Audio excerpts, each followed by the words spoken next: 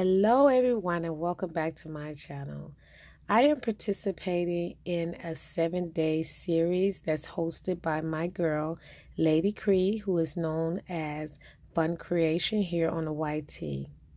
She's hosting this event for 7 days and the name of it is 7 Days of Joy Christmas. Anyone can participate. All you have to do is upload a video to your YouTube channel or your Instagram and use the hashtag Joy Crafting with Lady Cree. You don't have to upload a video all of the 7 days. As you know, this is my first day and today is day 3. But try to, pop over to her channel, check it out. Upload a video and show her some love, okay? I will link her channel to the bottom or in the description box, should I say. So let me share with you what I made. Ta-da! Oh, I had so much fun making this. And I use quite a bit of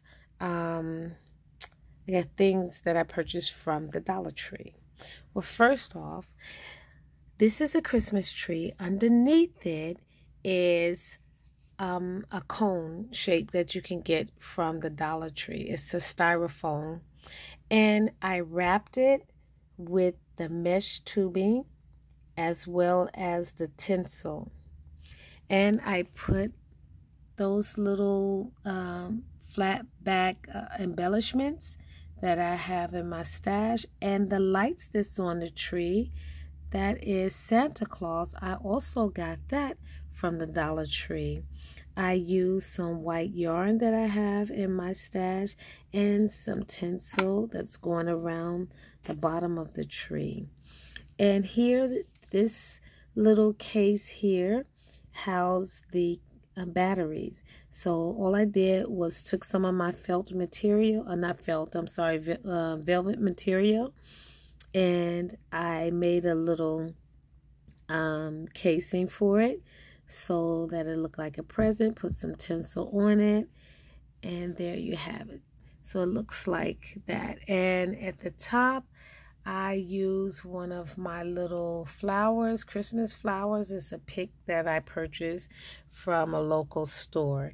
And under the bottom of my tree, I put some marbles so it can stand up. So if you turn it around, the lights go all around the tree. And it's a cute little project, easy to make, and it doesn't cost much of anything. I hope you like it.